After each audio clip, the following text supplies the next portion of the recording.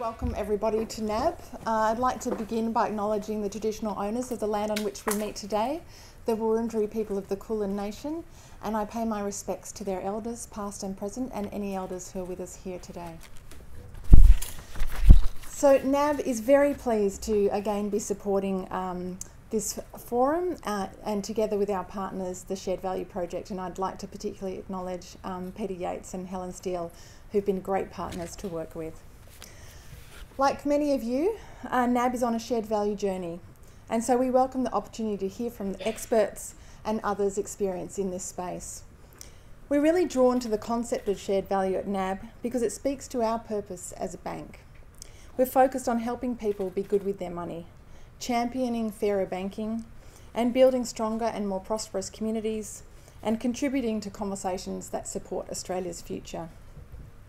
Last year, we supported the paper published by the Shared Value Initiative, Banking on Shared Value, to better understand how this concept can be applied to the finance sector.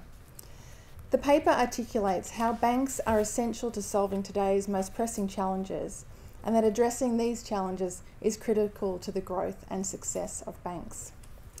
It outlines the role of banks through the lens of shared value, reflecting on what we are experiencing right now. Demand from a growing number of customers to work with them to seize opportunities to create financial value by addressing unmet social and environmental needs. For a long time now, governments have typically been responsible for areas such as affordable housing, alternative energy and agricultural development. But there's growing recognition that private capital is essential to meeting the scale of the needs in these areas. There is an evolving market for banks centred around creating shared value, and the ones that understand and respond to this are the ones that will succeed. The annual value of global business opportunities in social and environmental markets is projected to be upwards of $3 trillion annually by 2050. The estimated financing gap for small and medium-sized businesses totals $2.1 trillion, and 2.5 billion people around the world still need access to quality banking services. The opportunities are there, and many of our largest clients, from institutional investors to corporations, are demanding offerings that cater to these new markets, and we're actively working with them to help them realise this potential. Last year, together with my colleague Steve Lambert, who is here with us today, who looks after our debt capital markets business, we launched Australia's first bank-issued climate bond that raised $300 million to finance renewable energy infrastructure across the country. And in partnership with the Impact Investing Australia, we launched the NAB Impact Investment Readiness Fund. The fund aims to bridge the gap in the Australian market between mission-driven organisations in need of funding and investors actively seeking impact investment opportunities. Later today, you'll hear from Damien Chester from our NAB Care team. He's led work to change the way we manage customer hardship cases at the bank. By reimagining our internal approach and processes to improve efficiencies and enhance our customer experience, the NAB Care team last year assisted 15,000 customers who were in distress, with nearly half the cases resolved in one day. And Sasha Corville, who leads our work in natural capital, together with our agribusiness bankers, will share with you how we have worked with our agriculture customers to help them manage risks and harness opportunities arising from better management of natural capital assets such as water, soil and energy resources. This drive to create value for our customers and our communities is at the heart of our business. We want to make sure that our customers have the right products, the confidence to manage their finances, and are supported in times of hardship, and also have access to fair and affordable finance. While we have made inroads, we acknowledge that we have a long way to go and still significant challenges ahead. We're still grappling with what creating shared value truly looks like for our business, but it is pleasing that we can today share some progress with you. But it wouldn't have been possible without opportunities like today to connect with other pioneers and learn from the experts. And obviously, there is no greater expert than our keynote speaker this morning, Mark Kramer, co-founder and managing director of FSG and director of the Shared Value Project. As you know, Mark is the managing director of FSG, is the co-author with Michael Porter of the seminal article, Creating Shared Value, How to Reinvent Capitalism and Unleash a Wave of Innovation and Growth, which was published in the Harvard Business Review in 2011. And of course, he has authored many papers since on this subject, as well as working with organisations around the world to bring shared value to life. NAB has been extremely privileged to work with Mark and his team on a number of fronts, and so I'm delighted that he is with us today for this important event. Please join with me in welcoming Mark Kramer. It's a real pleasure to be back here in Australia. I travel all over the world, but I rarely get as warm a reception as I get here in Australia. So it's a genuine pleasure to be back. And it's a particular pleasure to see the evolution of the Shared Value Project that Peter Yates and Helen and Steele and Rod Ellis-Jones have done such a terrific job of pulling together. Because as Helen said, 2 years ago, this was the first introduction of the idea of shared value in Australia. And last year was really the beginning of the discussions about the idea of creating a shared value project that would really embed this idea in Australian companies, Australian nonprofits, government organizations here as well. And it is so wonderful to see it come to fruition with an active staff, an active membership, and more examples and enthusiasm for this idea of shared value here in Australia. And as I wander around the world, you know, I have to say, as Paula said, there are a number of articles that Michael Porter and I have written over the years. They always cause a bit of a stir when they come out. Usually 4 years later, everyone has forgotten about them.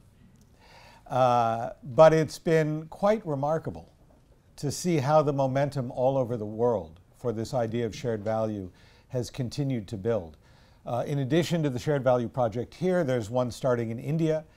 There are others under discussion in Thailand, in Korea, in Colombia, in Russia. There is continued momentum on the part of CEOs and business leaders around the world. Our next annual Shared Value Summit, our 5th summit, will be in New York in a few weeks. You're all welcome to come. But the attendance for that event keeps growing, and what's even more important, the seniority of the people coming from companies, from businesses, from government, keeps elevating. And that's a terrifically powerful sign. We started an executive education course at Harvard Business School last year, sold out. We'll do it again this year. And we're beginning to embed teaching cases on shared value in the Harvard Business School curriculum. A year from now, we hope there will be a capstone course that every Harvard MBA will take on creating shared value. And we're seeing other business schools around the world begin to build this into their work as well. So the momentum for this idea keeps growing, and in some ways it's growing in some unexpected places. When we wrote the article, we weren't thinking too much about nonprofit organizations and civil society. But we've seen a tremendous uptake on the part of international NGOs. We've actually formed a working group of 15 of the largest international NGOs, groups like Save the Children, who I know are represented here today. And the CEOs of these groups are now meeting every couple months to share with each other their thinking about how to create shared value strategies that enable them to partner with business in a different way, to develop for-profit efforts with business that serve their mission as a nonprofit.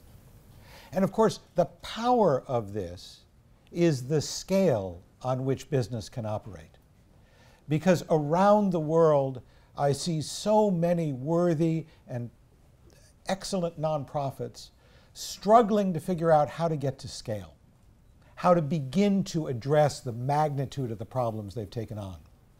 And the challenge of raising money and raising more money and raising even more money just gets harder. But if you can find a business model that addresses the social problem, then it scales itself. You have access to the resources of companies, you have access to the capital markets, and you have a sustainable solution that doesn't need to depend on government, doesn't need to depend on raising more money all the time, but can really operate and make a difference on the problem. We've just begun working with a group in India that has developed an approach around affordable housing. And they've looked at the market for housing by the millions of Indians that are moving to the major cities and end up in the slums in the cities. And they said many of these people have an income. They just don't have a regular job. And they're paying rent, and the rent keeps going up each year, and they could afford a house for the rent they're paying, but the banks aren't set up to handle applications from people whose income is in the informal economy. And there isn't really appropriate housing. And they worked with developers and they worked with architects and developed a model where they could build an apartment for $3,000 a unit and sell it profitably for $6,000. And this could accommodate a small family. And they, over about 2 years, began to get developers interested in actually pursuing this, not as philanthropy, but as a new market. And they realized they had to create a whole ecosystem of financing around it because, again, there needed to be a way for these people to obtain mortgages. They clearly could afford to pay them because they were paying more than that in rent every month and had been for years, but they had no opportunity for ownership. And there are now already 50,000 housing units that have been developed on this model. And there is an entirely new industry in India for affordable housing. And it's just one of the many examples I see again and again about new business models that create economic opportunity in solving social problems in places we just haven't thought to look before. So much about the mindset shift that is at the core of shared value is simply about looking at places and markets and opportunities that we've ignored in the past because they weren't part of the conventional way of doing business. And so, as I've said, one of my great pleasures is going around the world and coming across all of these fascinating examples of business and nonprofits and government building new relationships and finding new solutions to social problems. And I always enjoy when people come up to me and describe to me the latest shared value initiative that they're doing that they're so excited about.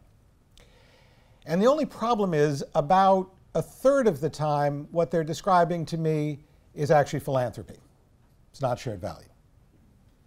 And about another third of the time what they're describing to me is actually corporate social responsibility. And it's not shared value. And so what I really want to spend a few minutes this morning talking with you about is what shared value really is and what it isn't.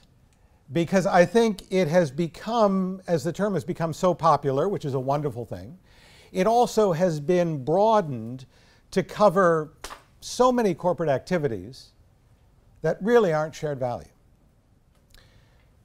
At its core, shared value is about business strategy. It's not another name for corporate social responsibility. It's not another name for philanthropy. It's about corporate strategy. And so let's take a few minutes and talk about what corporate strategy is. And I'll channel my co-author, Michael Porter, here, who is the world expert on competitive advantage and corporate strategy. Because there's a lot of confusion about what a strategy is. People sometimes say, you know, my strategy is to be number one, or my strategy is to be the best in my industry, or to have a 30% market share, or to consolidate the market, or to delight every customer. Those are all wonderful things. Those are not strategies. The purpose of a strategy in business is to create a superior economic return through a sustainable competitive advantage. Now, there are two parts to a competitive advantage: strategy and operational effectiveness. Because you can have the best strategy in the world, but if you are not running your company efficiently, effectively, using the best practice in your industry, you won't succeed. But conversely, operational effectiveness isn't enough by itself. Because you may find a better way of doing business, but your competitors will find that same better way sooner or later. Operational effectiveness is simply best practice in the industry, and you can gain a temporary advantage if you're ahead, but it's very, very hard to sustain that advantage over time. So you need both operational effectiveness and strategy. And shared value is relevant to both of these. When companies save energy, save water, reduce their environmental footprint, when they find ways of increasing the productivity and incomes of their suppliers, when they find ways of educating their workforce and improving their ability to attract employees, these are all operational effectiveness. And these are all examples of shared value, where there is a societal value that's being created at the same time as the business value. But I think the more important part of shared value is as it relates to corporate strategy. And strategy is about making a set of choices. It's about the value proposition that you offer your customer. And if you want to achieve a superior economic return that is sustainable over time, there are really only two ways to do it. You can have a good product that you offer at the lowest price, and everything about your operation, your activities, your value chain is focused on driving out cost so that you are the low-cost provider. The other way is to have a premium price for a product that meets the particular needs of a particular market segment. And everything you do is designed to meet those customers' needs in a way better than anybody else. And therefore, those customers will pay a premium. And nobody else can do a good job in meeting those customers' needs without abandoning some other segment they serve. And so you have a sustainable advantage because it is very, very hard for your competitors to copy you if you have this unique and focused approach. Well, if strategy is about meeting these customer segments' needs in a customized way, then shared value opens a whole new segment of customers. Paula mentioned the demand, the scale of financing, $3 trillion for social and environmental projects, the number of people who are unbanked in this world, the opportunities and needs to finance agriculture and to finance SMEs. These are all new market opportunities, new customers for whom shared value can offer a powerful new business opportunity. And so strategy is not about being the best for everybody. It's about being the best for the particular market you serve. And shared value is enabling companies to find new markets, to find new customers, to find new ways to serve them. When NAB creates NAB Care and moves from the traditional banking model that says when someone falls behind in their debts, you lay on fees, you lay on extra interest charges, and they get deeper and deeper buried in debt, that's not a very good way of doing business. And they say, well, let's come up with a different business model that actually helps get people out of debt. And the bank has saved $7 million over the last couple of years by doing that. That's a better business model, and it's meeting the needs of people who have fallen behind in a unique way that other banks are not doing, and therefore creating a competitive advantage. When AIA Life Insurance here works with Vitality and comes up with a scheme so that you can get rebates on your life insurance premiums if you engage in healthier behaviors, that is a new mechanism that lowers cost, that meets the needs of a particular market segment, and that creates a unique and sustainable competitive advantage. When Intuit, the software company, realizes that SMEs particularly small and medium-sized enterprises in depressed communities, have a whole different set of challenges in going into business, and they can actually begin to address those challenges in ways that enable these businesses to succeed. They've discovered a whole new market for their software and accounting products. When Yara, the world's leading fertilizer company, recognizes the tremendous power of agriculture in Africa, and like so many development agencies, has looked at smallhold farmers in Africa and their plight, their poverty, their inability to get resources, their inability to create yields at the level they should be creating them. Yara could say, well, you know, this is a social problem. We just sell fertilizer. We don't worry about that. But instead they said, you know, this is a huge market. Our competitive positioning has always been about dealing with smallhold farmers. But just giving them fertilizer isn't going to solve the problem. Because what a lot of development agencies have seen is they've gone in, they've provided agricultural inputs, they've provided technical assistance, they've helped farmers increase their yield, and what it's done is flood the market and drop the price and leave the farmers worse off than they were before. So Yara said, you know, if we're going to make this work, we have to give these farmers not only higher yields, but access to global markets so that they can sell their goods without flooding the market. And that's an incredibly complex thing. So they began working in Tanzania to develop an agricultural corridor that would go from the port through the width of the length of the country.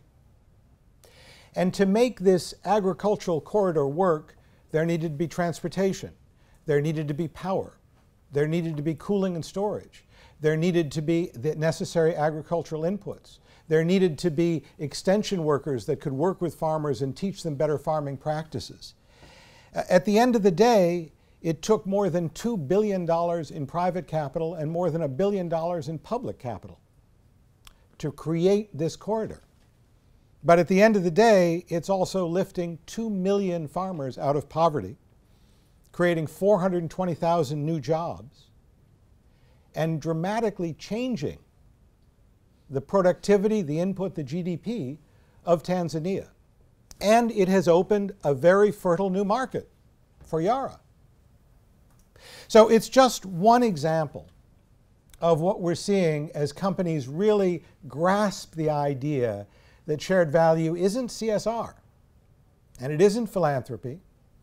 It is about the decisions you make as a company about where to seek competitive advantage, how to achieve it, how to align all of your activities in ways that support that unique competitive positioning.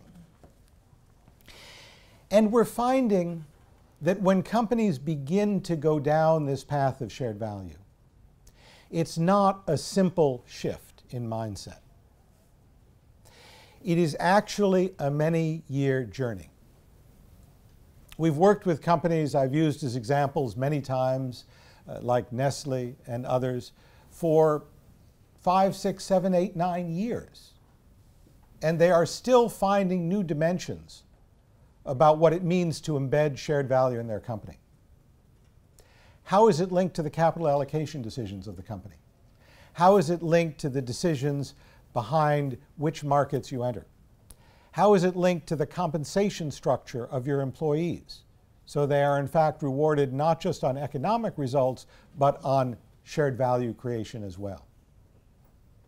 And as we work with companies, we see that there is a several stage path. And it begins with aspiration. In many ways, I think the most important thing that Michael Porter and I have done with the Shared Value article is raise the aspiration of business to really solve social problems at scale. Not just to do nice things on the periphery, but to raise their aspiration. And that's where it has to begin. And the next step we see after aspiration is understanding. to begin to understand, as you do in this room today, what shared value is and what it means for the company and its strategy and its operations. And the third layer we've seen is activities. So the company begins to actually launch some specific activities that create shared value. But activities is not the same thing as an overarching shared value strategy that guides the entire company. And that takes leadership from the top. And again, it takes changes throughout every aspect of the company's operations. And so we see that after the company has some experience with particular activities that are successful, begins a real journey. A journey that does not stop. A journey that finds more and more and more opportunities in shared value, the more companies see and succeed in finding business models to address social problems. And finally, we see the results. We see 2 million farmers lifted out of poverty. We see 1 billion pounds of trans fat taken out of the American diet through Dow's Healthy Oils product. We see thousands of people not falling into bankruptcy through NAB Care. We see people engaging in healthier behavior to reduce their insurance premiums. We see results that make the world a better place. And that's ultimately what shared value is about. But you only get there through those stages of aspiration, understanding, activity, the unending journey to finally get to the results. As I say, it is thrilling for me to be back here in Australia, to see the progress that has been made here, to see companies really beginning to embrace that aspiration, to undertake the activities, and to go on this journey. And to see that it isn't just companies, but it is the nonprofits and it is government agencies that are finding new ways of working together around this common goal of creating shared value. So thank you for inviting me back here. I really look forward to today's conversations, and I really look forward to continuing to see the extraordinary progress that Australia is making in shared value. Thank you.